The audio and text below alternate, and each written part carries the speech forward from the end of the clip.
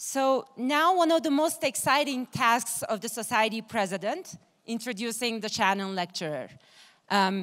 Before I start, I would like to express my sincere thanks to Dan Costello, who helped me with this introduction. So we gathered here this morning to listen to the 2018 Shannon Lecture by Gottfried Ungerboeck. Gottfried Ungerboeck is responsible for one of the most important developments in information technology in the past 40 years.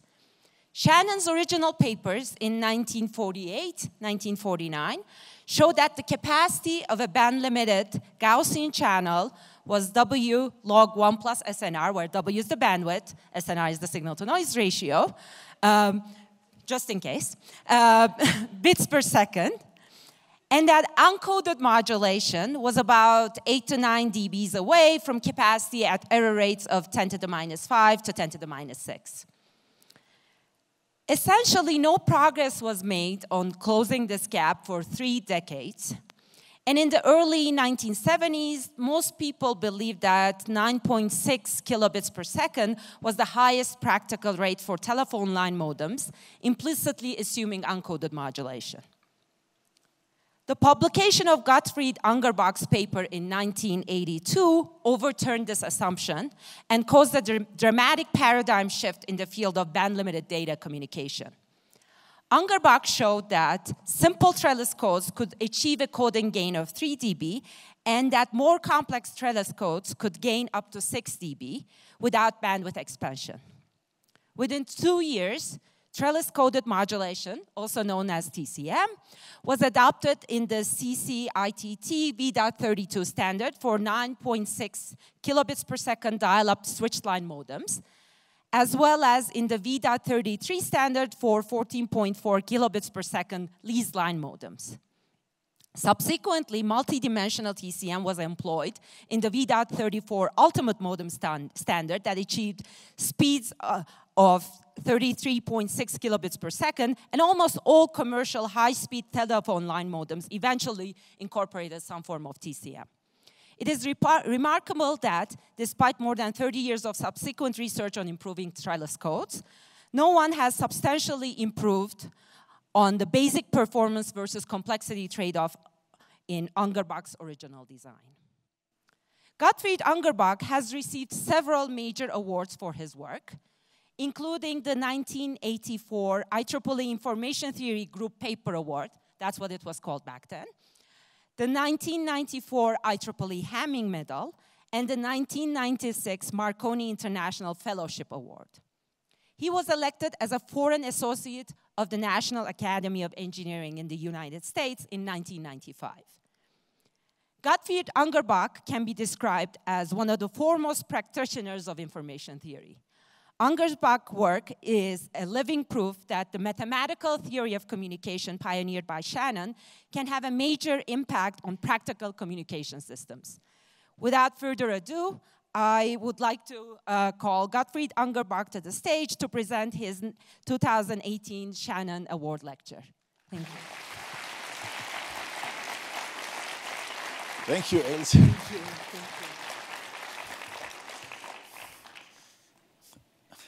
I believe I've heard a few exaggerations. You see already this. 20 years ago, I retired from, does everybody hear me? Okay, 20 years ago, I retired from IBM. 10 years ago, I retired from Broadcom. 5 years ago, I thought for the last time channel coding at ETHZ in Zurich, and now this award. So I had to think about the role information theory had in my career as an application-minded engineer. This is what I came up with. The first topic is a little bit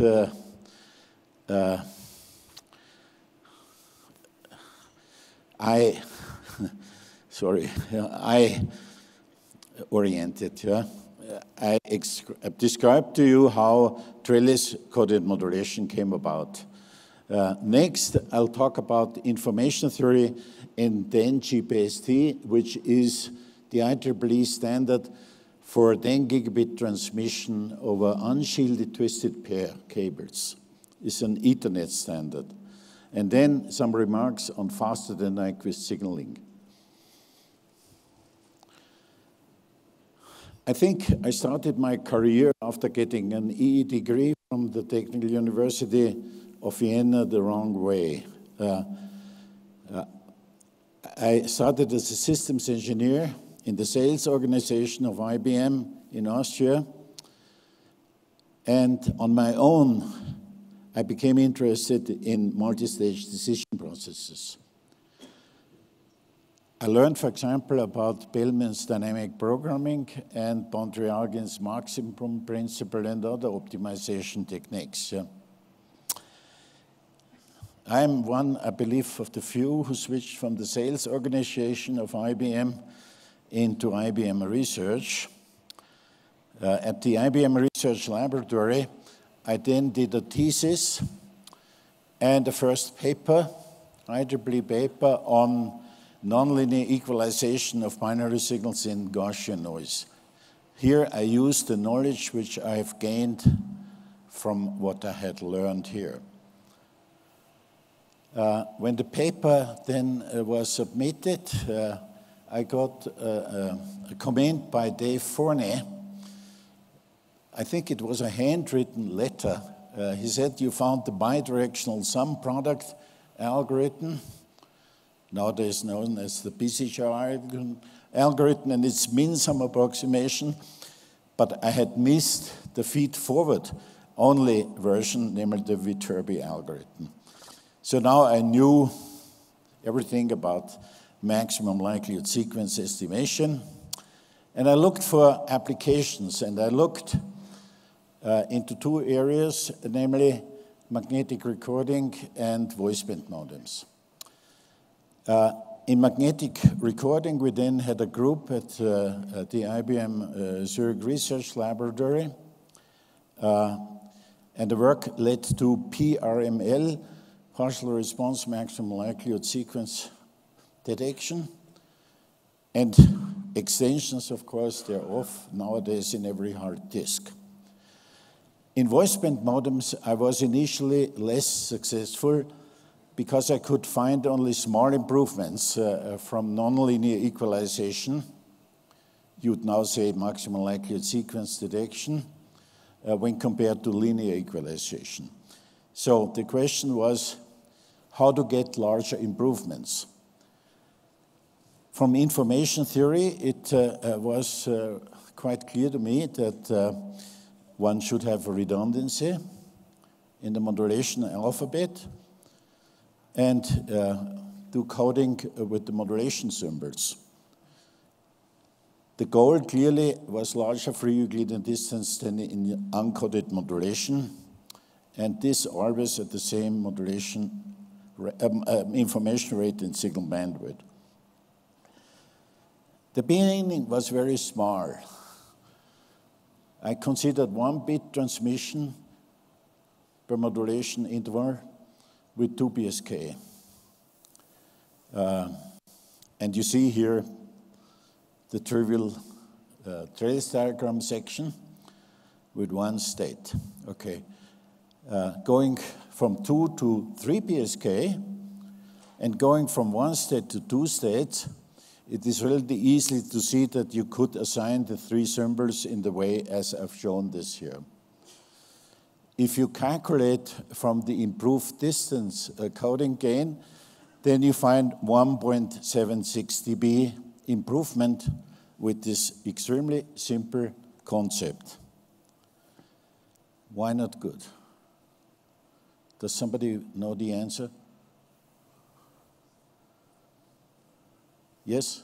You've gone from 1 dimension to 2 dimensions. Right, yeah. And you're not mapping the bits equally likely. Right, right. Okay, so let's take the next very simple case. 2 bits transmitted uncoded with 4 PSK. Again, the trivial trellis section. We go to 8 PSK, and again only to 2 state trellis diagram. we need, obviously, 4 transitions out of each state to encode 2 bits of information. And that leaves only this choice of connections. It is obvious that then among the modulation symbols for the parallel transitions, you would use 0 and 4 or 2 and 6, etc., the symbols which are furthest apart. And then it's also relatively clear that from a particular state, let's say here, you send the 4 symbols which are furthest apart among each other under the 8 symbols of the 8 PSK constellation. Calculate the coding gain, 1.12 dB. Same bandwidth, same information rate. Now then, of course, let's go to 4 states. With 4 states, you would have, since you have to have 4 transitions out of each state, you have the possibility to either have a fully connected trellis or to have, again, parallel transitions. It turned out that parallel transitions is better, okay? And it's then again obvious that to the parallel transition you assign the symbols which are furthest apart from each other. And again, that you send from one state the symbols, 4 symbols, which are out furthest apart from each other. Also, on joining, you do this. Yeah? And, okay, I don't have to say more because I believe everybody learns this nowadays at school. The coding gain is 3 dB with a, now by today's standard, extremely simple coding scheme. From there, it was easy.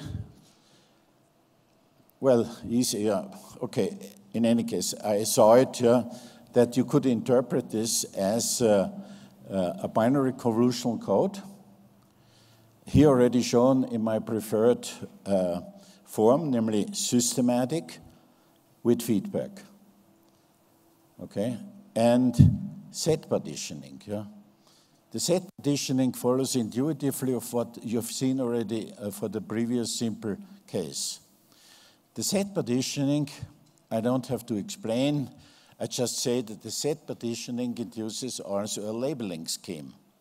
For example, if this symbol here is transmitted, then you have to go down from here in this partitioning 3, and you label it with 1, 0, 0, okay?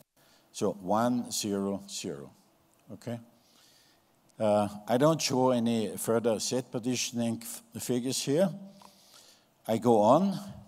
The same convolutional code, parallel transitions, etc., set partitioning, now for 16 QAM. In these old days, this was called still 16Q ASK, quadrature amplitude shift keying. And the result was now, compared to uncoded 8 PSK, 4.4 dB, okay?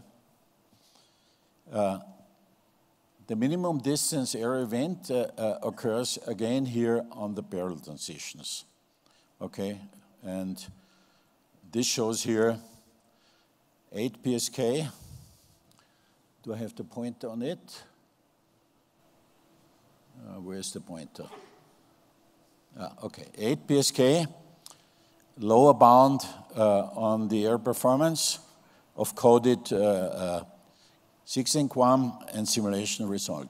And you see also one thing, namely that the asymptotic limit, lower limit, is quickly approached. Why? Because not only do you gain 3 dB in Euclidean distance, in this particular case, also the multiplicity of the smallest distance events is decreased. Yeah? It happens, however, not so for a more complicated code. Then I went on and did further hand-designed codes, maybe up to 16 states. but I also developed the theory based on which one could efficiently search for codes with largest Euclidean distance of higher complexity.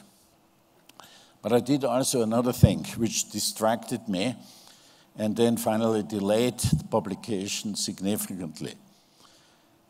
This is what I did. I engaged in the development of my own programmable digital signal processors and the implementation of modems. And this is a picture from '79. You see here the signal, the first one was called SP12. It's here on this card, hand wire wrap TTL with a multiplier from DOW. Here you see the setup, two modems here communicating via line simulator. And the modem showed at least, I think, two innovations in modem technology, namely one was fractional tap equalization, and the other one was trellis-coded modulation. And this was the demo for trellis-coded modulation, namely no noise, 8 PSK, no errors, add noise such that the error probability becomes 10 to the minus 4, then switch over to coded KO-coded 16 QAM, no errors, same SNR, further crank up the noise by 4 dB, and again you see an error probability of 10 to the minus 4. In this case, then I had already a group working on this. We did an SP16 digital signal processor.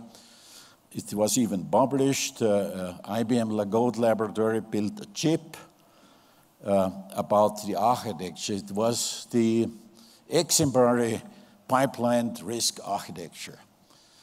Everything went on overlapped in time. Like instruction prefetching, data memory access, multiplication, allo operation in every cycle. And with this machine, it was possible, although you had only one memory access at a time to data or coefficient of a transversal filter, you could do finite FIR filters with one instruction for every tap in an FIR filter. In the course of some more years, then all the least line modems were implemented, all the switched line modems were implemented, also a satellite modem was implemented until ITHZ contract with DLR in Germany with Joachim Hagenauer. If you would be here, you would probably tell funny stories about testing this, and we have been cheated for gaining, having a coding gain. Although it was common wisdom, at least among those who attended this demonstration, that you couldn't get coding gain at the same bandwidth and modulation rate. Very quickly, the 1982 paper. I think most students learn about this paper.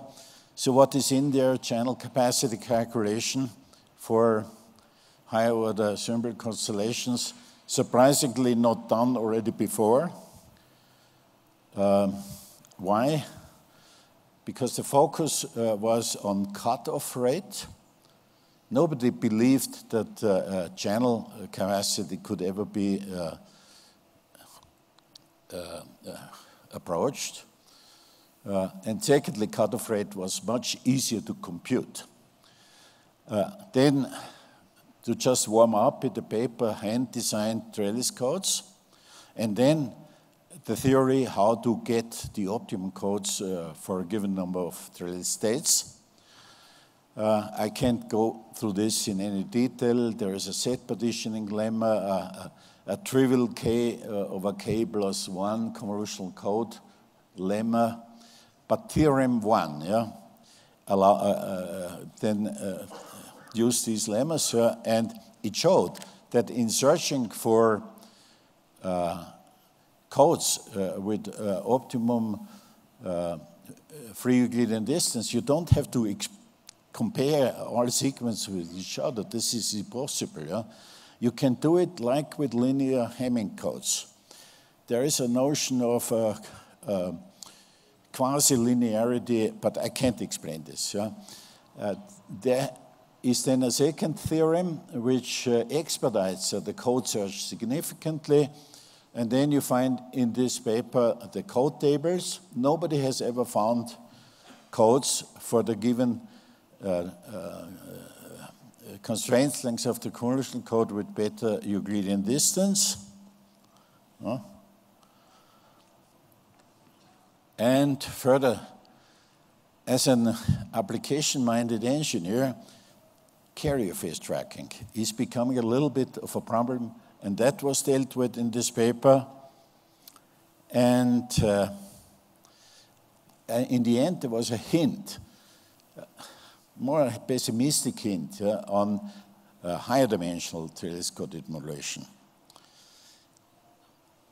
This I don't have to explain. Here is the guidance from information theory. You gain 7 dB, yeah, approximately, in going from uncoded to coded modulation if you would have a capacity approaching code.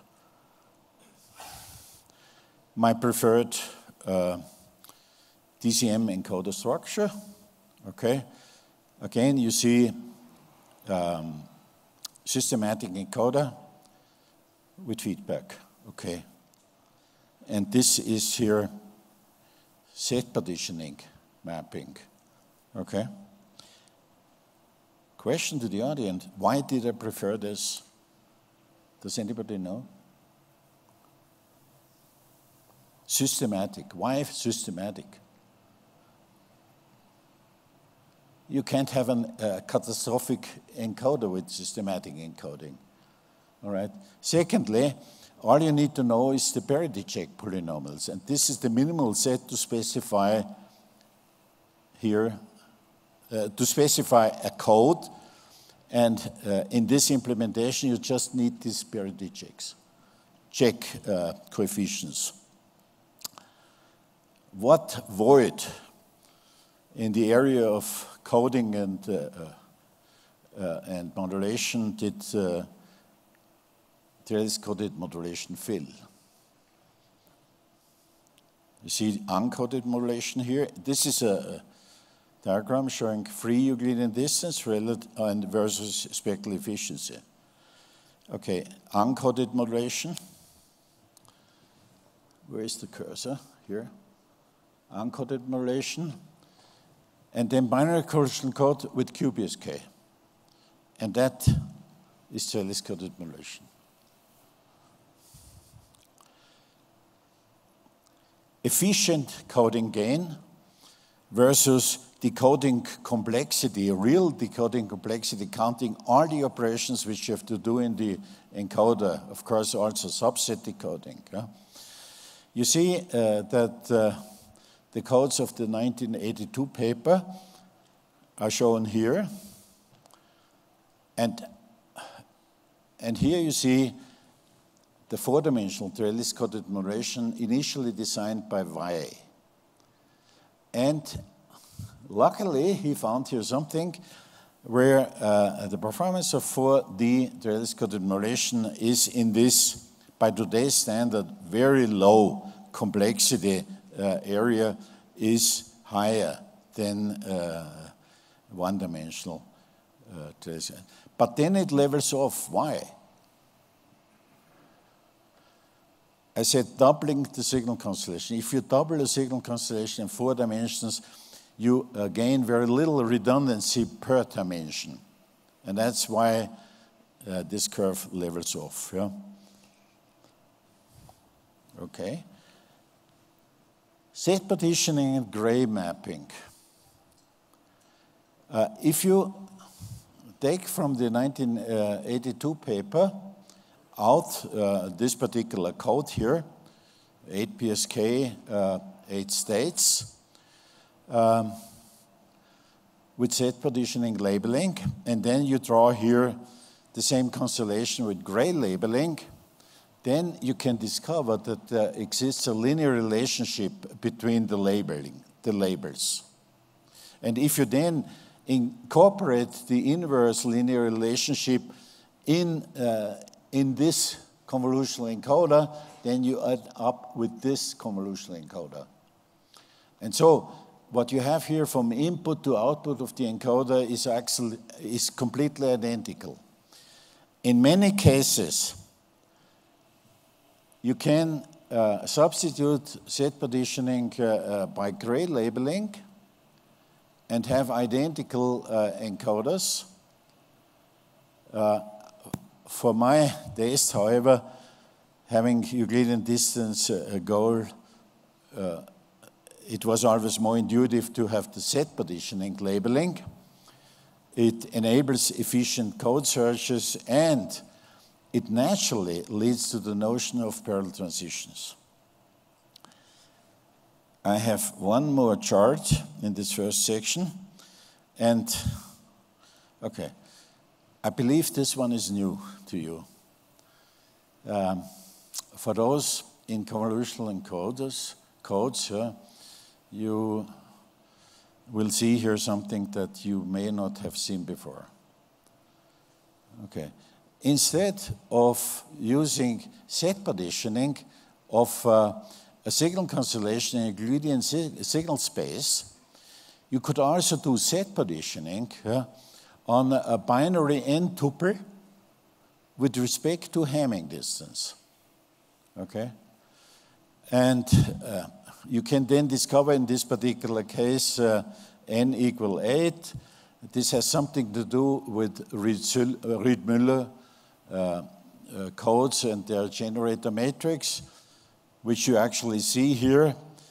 And the sequence of increasing Hamming distances in the subset, in the tree of subset sets, goes from 1 to 2, 2, 2, 4, 4, 4, 8, okay?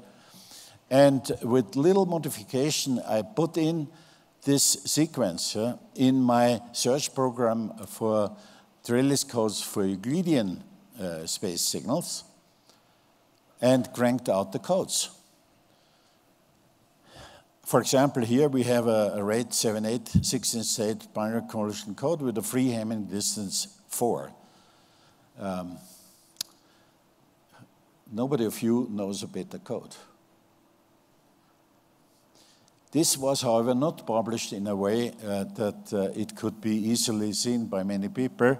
It went into a book, as a chapter in a book written for Jim Massey's 60th birthday in 1994. Recently, I discovered that in 2004, these three authors had a paper, and there then also the performances of particularly the in 2094 unknown high rate binary convolutional codes, they reach the same performance characteristic.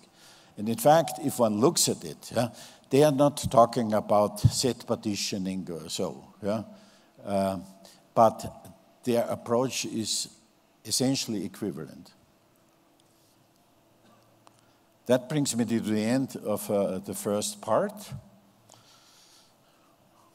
I'm in time. Next point. Information theory in Denji-based T. I begin with a brief history of Ethernet physical layer technology.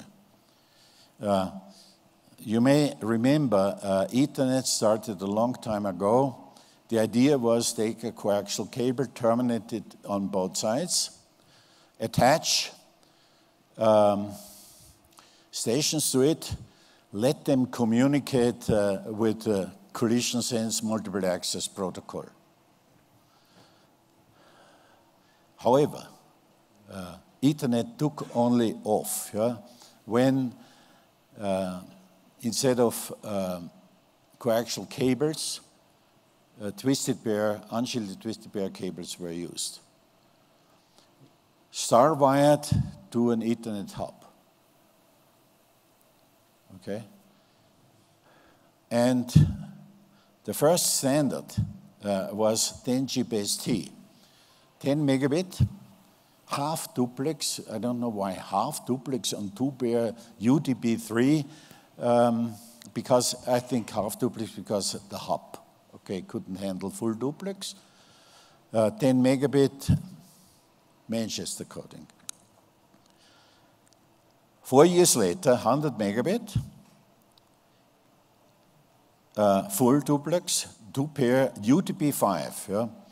Okay, the transceiver designers made progress, yeah, but also the cable industry made progress, and they wanted to sell new cables, data-grade cables. UDP is the first in a series of data-grade cables.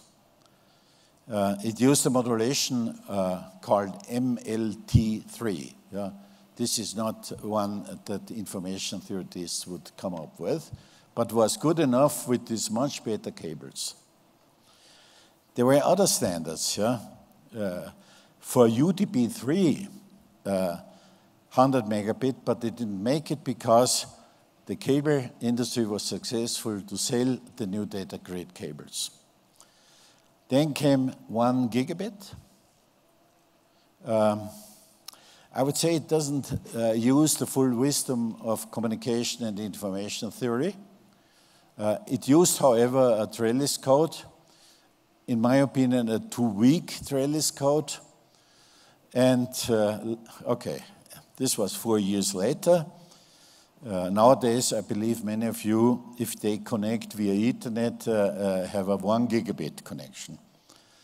And finally, 7 years later, 10 gigabit over 4-pair UDP6, better than 5, yeah, plus, yeah, okay, plus meant there were measures taken to reduce alien crosstalk from other links which may be running in the same cable. Okay, and this we now want to discuss. I begin, okay, by the way, 10 Gbps is the IEEE 802.3an standard.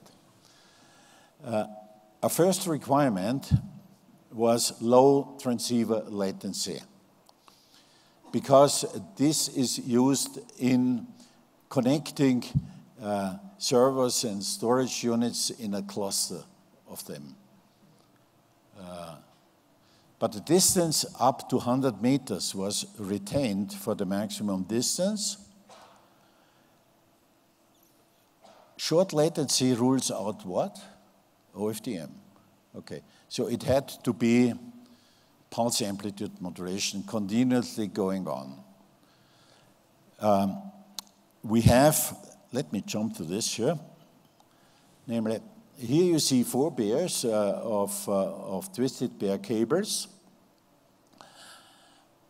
Unshielded, okay, there is a lot of self, near and crosstalk, also self-farrent crosstalk, and of course echoes, yeah? And the objective here is to transmit at 2.5 gigabit on each pair simultaneously in both directions. It's a huge filtering, adaptive filtering job. So we have echo and near-end crosstalk of self-near-end crosstalk. From the beginning, the idea was we want here to have a standard which is based on all the wisdom of communication theory and information theory, a capacity approaching system. What it uses is 16 BAM modulation on each pair, 800 megabaud modulation rate, If you take 800 megabaud, multiply by a spectral efficiency of 3.125 bit per dimension, and this by 4 gives 10 gigabit. Set partitioning is involved, and low-density barrier check coding is involved. The disturbance here is alien crosstalk from adjacent links, plus IEEE specified a certain additive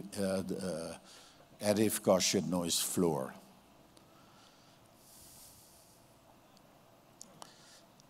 Okay, to understand that we are on the capacity approaching way, yeah, you have to look here at baseband transmission with a decision feedback equalizer. Okay, so we have here modulation symbols entering, then D to A converter, transmit filter, channel, add noise, receive filter, A to D converter. Okay, sampled at modulation periods of capital D or modulation rate 1/T. Okay. Let this be given. Okay, next. Yeah, we look at the signal here at this point A. Okay, at the output of the A to D converter. What do we see? We see the sequence of modulation symbols convolved with the symbol response of this entire thing here, okay, and added noise, okay? And here comes now the decision feedback receiver. It has comprises a feed-forward filter and a feedback filter, and we assume for now that we would have ideal decisions, yeah? All right? And what is important here is the spectral signal-to-noise ratio at point A, okay? The spectral signal-to-noise ratio is, of course, a 1T periodic function, and it's computed here as the spectral power density of the transmitted signal, arriving at this point here, divided by the noise at this point. Why is this, or why can this be capacity achieving? Yeah? Here we have what I think is an important paper, very important paper. I call it the CDEF paper by Geoffrey, Dudevois, Ayobolu, and Dave Forney. MMSE, decision feedback equalization, and coding in 2 parts, okay? What they are looking at is, first, they begin with the optimization of the feed-forward filter and the feedback filter in the decision feedback receiver. And they optimize it with respect to the minimum mean square error at, okay, where's the cursor? At this point, okay? The minimum mean square error sequence then contains noise and uncancelled, that means precursor intersymbol interference. And that sequence has to be noise, white. This error sequence, however, contains also a small piece of the transmitted symbol A of T, okay, of the symbol sequence.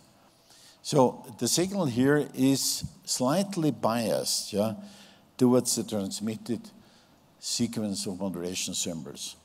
If you multiply here with a little gain, then you get rid of this bias, and then we have now A of T plus the mean square, minimum mean square error unbiased, okay? Again, it contains noise and precursor intersymbol interference, but no longer without delay the symbol itself.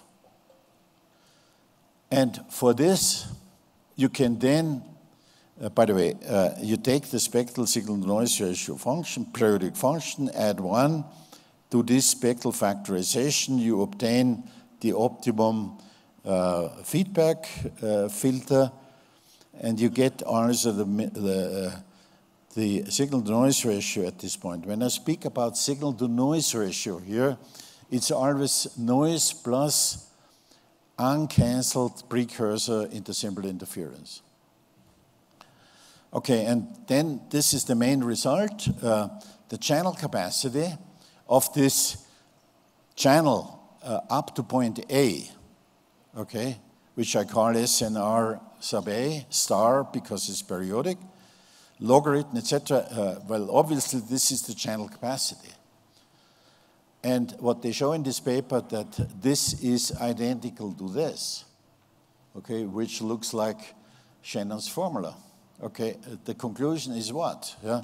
If you would have an ideal, a genie in the receiver, which provides you with the symbol sequences of reference for canceling trailing intersymbol interference, then you would have a capacity approaching scheme if you use capacity approaching coded modulation. Okay, but with coded modulation, you cannot have zero delay decisions, okay? So the conclusion here, and also in this paper, is information theory guides us to say, do this, yeah?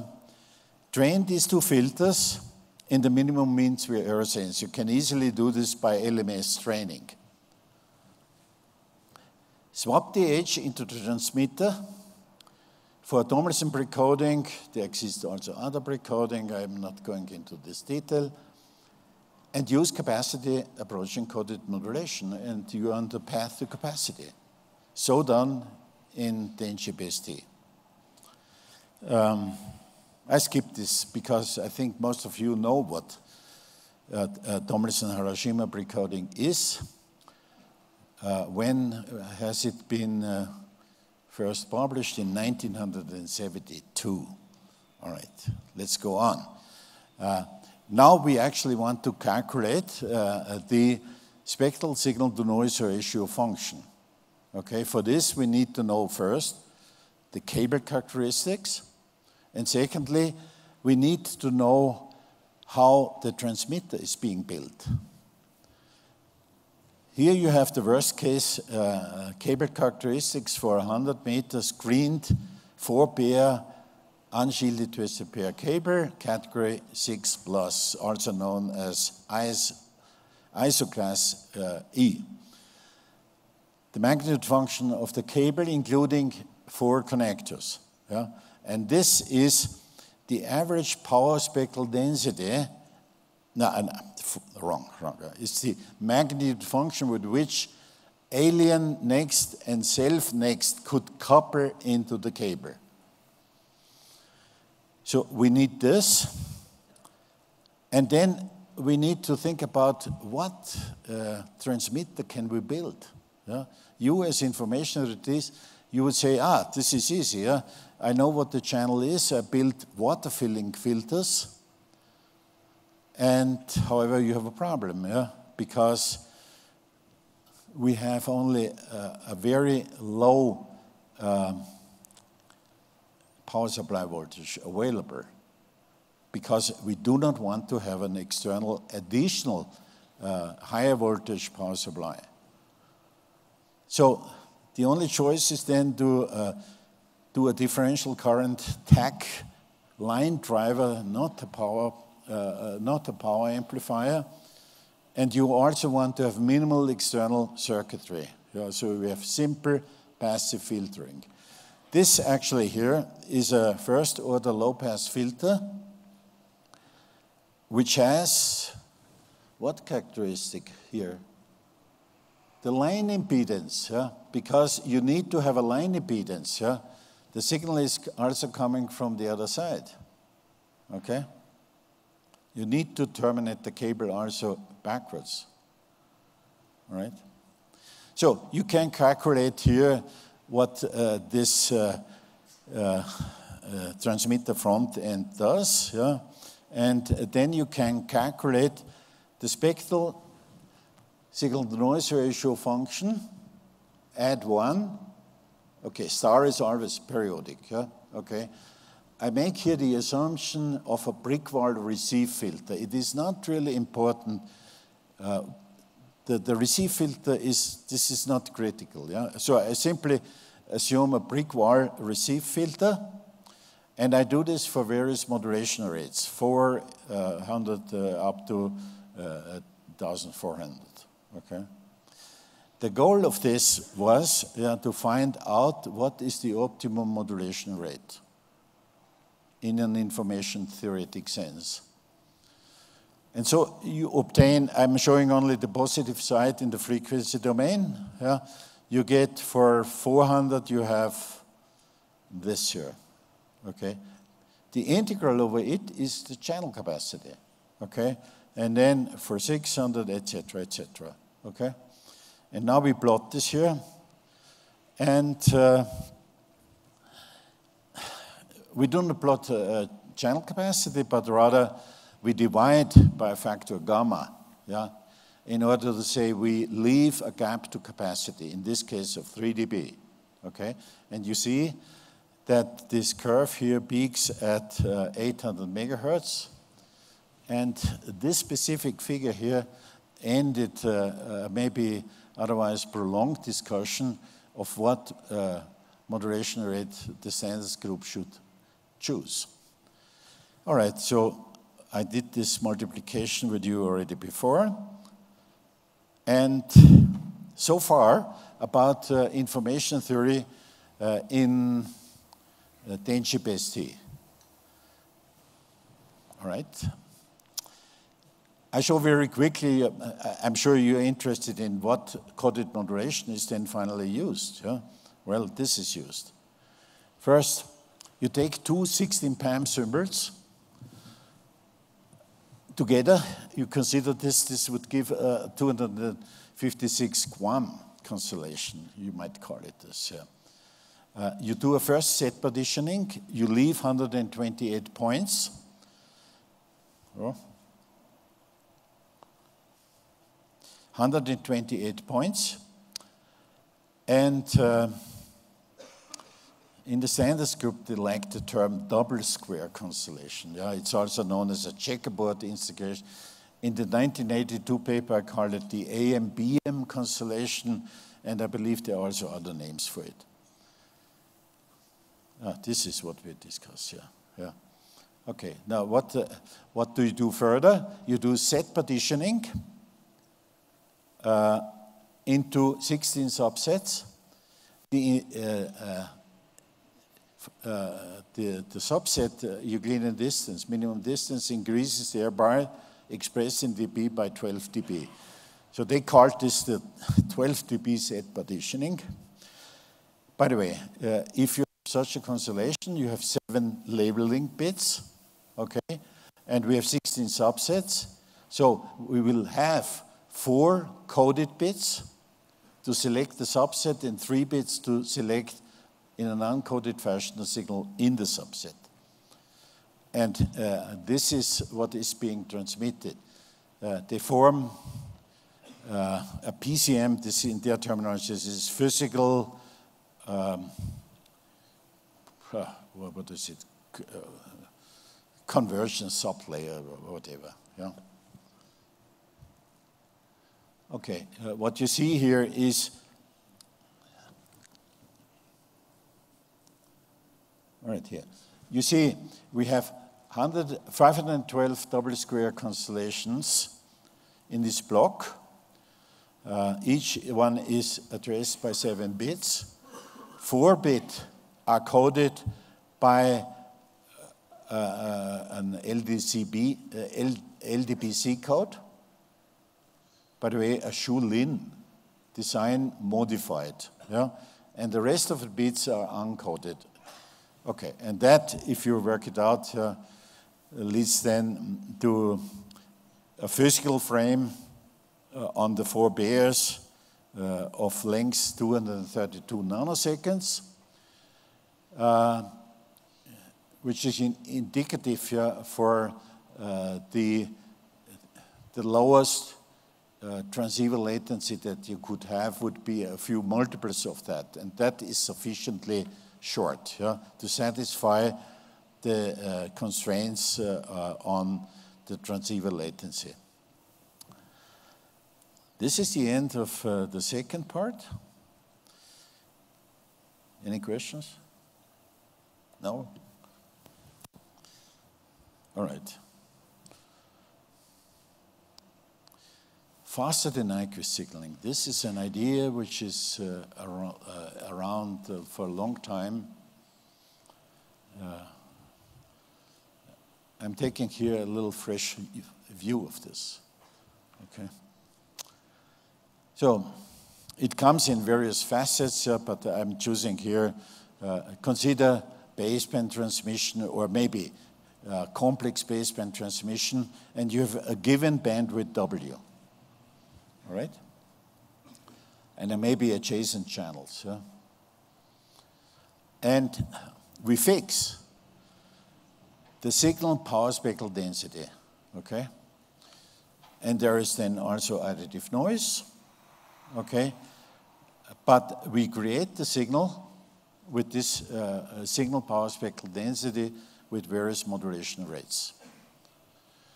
First one would be Nyquist rate for zero intersymbol interference. This here will be raised cosine roll-offs. I think you are familiar with this, okay? So this is the Nyquist rate. Then this here is what I call the zero-axis bandwidth rate. Yeah? The modulation rate equal to the bandwidth, okay? And then you may have modulation rates which go beyond.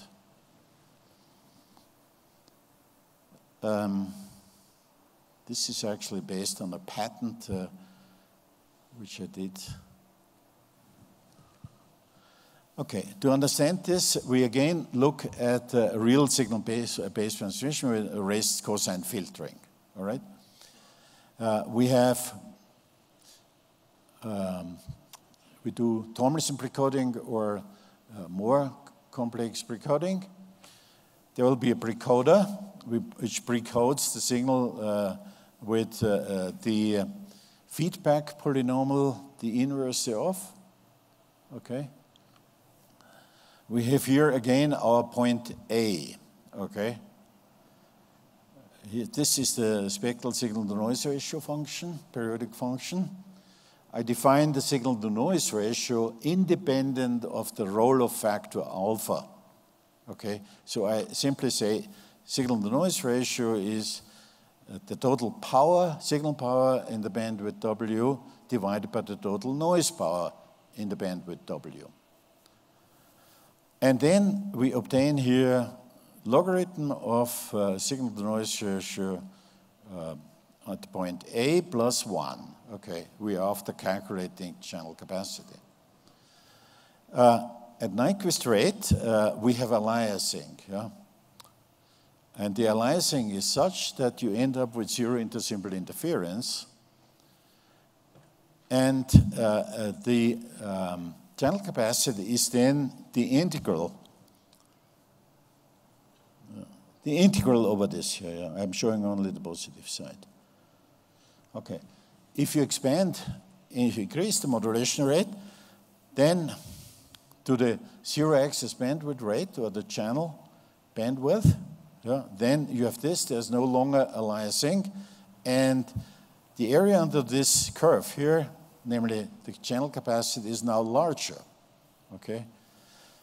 Or in other words, as long as you have aliasing, aliasing kills channel capacity. But if you go beyond the zero-axis bandwidth range, then you have no further increase in channel capacity. In the present literature, I believe they didn't get the point with minimum mean square equalization, and there has to be not signal-to-noise ratio as a function of f, but plus 1. Okay, the plus 1 is always indicative that you do something with minimum mean square. And then, of course, a logarithm of signal-to-noise ratio on +1, if the signal-to-noise ratio is getting to 0, you have logarithm of 1. So it's not getting negative. Yeah? And so therefore, faster than Nyquist signaling can be done beyond the modulation rate equal to the bandwidth. Okay, and now come results. Okay, let's consider here capacity in bits per second per bandwidth. Yeah? Dimension of bits per second per bandwidth is, of course, bit. All right, and here we do the SNR ratio independent of the roll-off factor. Yeah. Okay. I show also for reference alpha equals 0. This is not really what you want to have. It would be hard to separate, to have a sufficient separation from adjacent channels. Yeah? But let alpha be 0.1 or 10%. Okay? Then you see in red is the channel capacity for the faster than Nyquist rate system, and in blue for the Nyquist system. Okay? And you see that you are actually losing very little for the not very realistic case of alpha equals 0 by faster than Nyquist signaling. Whereas already with a 10% roll-off factor and let's say a 4-bit capacity, you would lose 2 dB, okay? And that loses only half a dB, okay? And that increases. Okay. Conclusion or guidance from information theory here says spectral roll-offs diminish the capacity. However, the loss in capacity is much smaller than in the case of a Nyquist system. And that brings me actually almost to the end. We've seen that increasing the modulation rate beyond the zero-axis bandwidth does not further increase capacity. So why should you do it? Yeah? Well, let's first say why should you not do it? Yeah? Well, if you go further on with increasing the modulation rate, you will see that peak to average ratio of the transmitted signal increases. This is not good in the case of nonlinearities or just limited amplitudes in the channel. Secondly, very interesting is this here. Suppose you have a given channel coding scheme, okay? Suppose you have BAM modulation, Tomlinson precoding or other precoding, gray labeling, a convolutional code. My preferred one would be one with large constraint lengths, larger than, so that you need to do iterative decoding, and with a low density of ones in this band matrix of the parity check matrix, band in the parity check matrix, which you call low density parity. The guys are sitting here close to each other. Low density parity check, convolutional codes, and spatially coupled codes. Yeah? Okay. I have not understood the difference. I believe it's the same. Okay, and this of a given complexity. And now you have this. Yeah? This takes a certain decoding effort. Yeah? And you leave this the same. Yeah? But now you increase the modulation rate. And then for the same information rate, the symbol constellations, by the way, would get smaller. Okay? And what happens? Okay? The gap to capacity increases. This is not so easy to show. Yeah? I have a backup chart, but my time is actually over.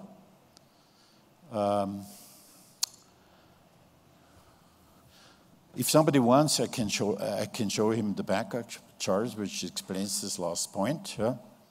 It seems from this, as long as you have a linear channel, that the sweet point is the zero access bandwidth rate.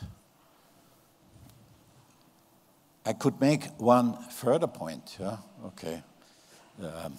I said it already, if you expand, if you increase the modulation rate, then for a given information rate and a given coding, then the signal constellations are getting smaller, okay? For example, if you start with 128, speaking about complex baseband QAM, okay? If you increase the modulation rate, then you are getting back away, for example, with 512 QAM, And that should then actually be less sensitive to nonlinear distortion. Okay. But that is, I think, outside the scope of this talk. And I thank you for your attention.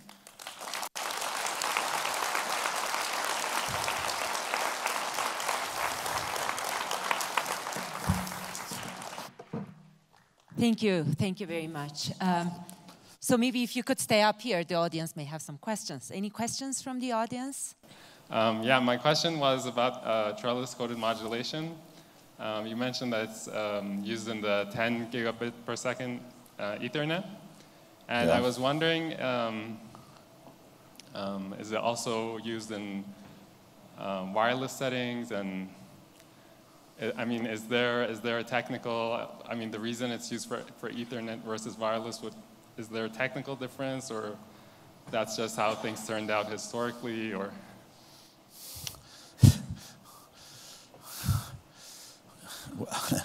First, in the 10 gigabit standard, this doesn't use trellis code. It uses the idea of set partitioning, but then instead of a convolutional code, a low-density barrier check code is used. And I may once again say my preferred codes are, as stated before, not block codes, but rather what I said before. Okay. Secondly, you want to know, is there a connection to wireless? For me, as a communication engineer, I think the differences between transmission over wires or over optical channels or via Maxwell's equations through the so-called air. This is all the same field, okay? And of course, or just to make the answer short, okay. This project was focused on twisted pair, period, okay? And of course, the guys know also something about wireless, but they worked on wires. Sounds good. Thank you.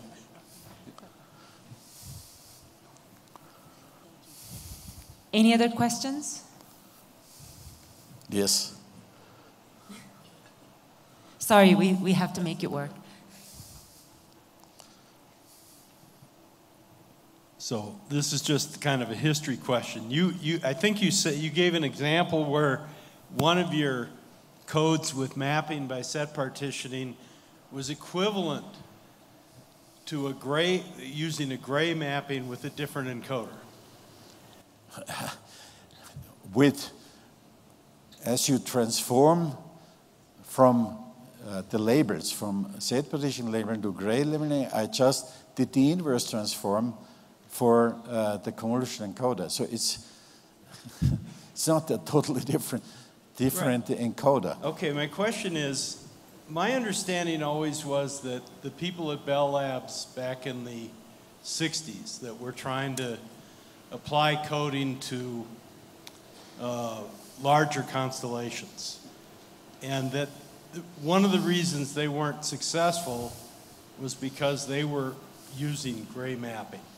They were assuming gray mapping, just like you do when you have uncoded modulation. Well, they had not yet found out how to design this coding and modulation together for Euclidean distance score. I understand, Yeah. but you said, I mean, your example was that you could find an equivalent code with gray mapping. Yeah. So I'm kind of wondering why they didn't find that code. Or was it just a matter that they, in a sense, that they Why could have did done? I not find No, it no, why did initially they or not find they? You have to ask them. I think Any other questions? like they said last night, Yeah. some of those guys aren't here anymore. Yeah. Any other questions from the audience? If not, thank you very much and congratulations.